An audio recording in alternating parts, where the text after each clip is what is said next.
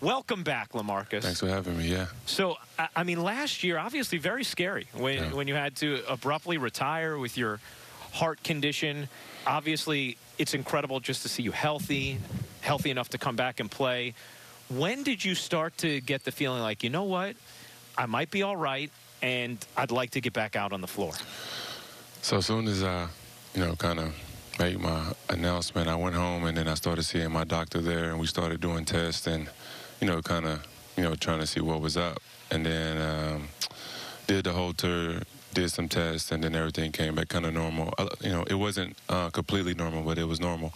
So then I started to go on the court and, like, do some things. So I would say maybe, like, a month or two after I retired, I started feeling like, you know what, this is possible, so let me start trying to call my agent first and then see how to reverse this and then, go from there. So then, I started with the doctor there, and then I ended up here, and, it was a long 5 months, but it was worth it. Well, we are thrilled that you ended up here. I say that much.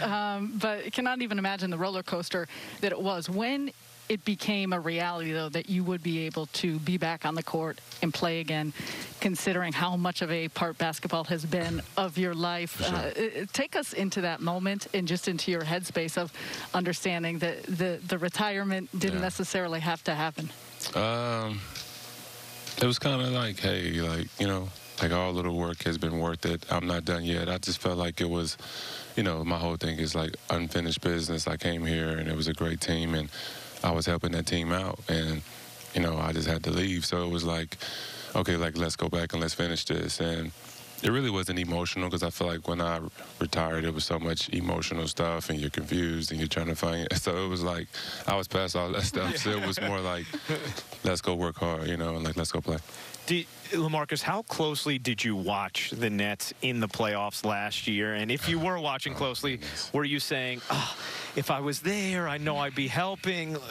Was there that sort of experience for you? For sure. I watched every game. And the one game in particular where we just needed one bucket, I was like, I can give him a bucket.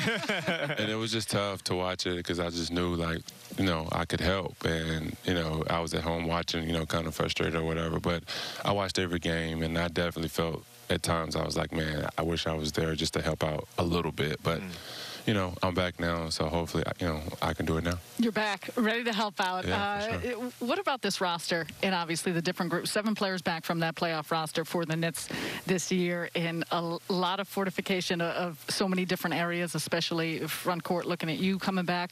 What are your thoughts on just the way this roster has shook out and in some of the aspirations that you guys have for this year?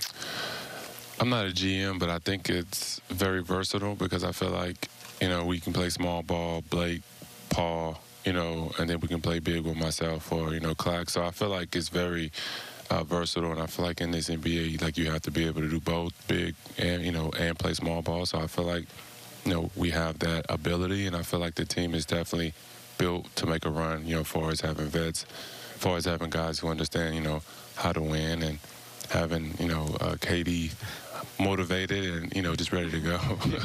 LaMarcus, you are a guy who's accomplished a lot in this league. Blake Griffin's that kind of guy, too. Paul Millsap's that kind of guy, too.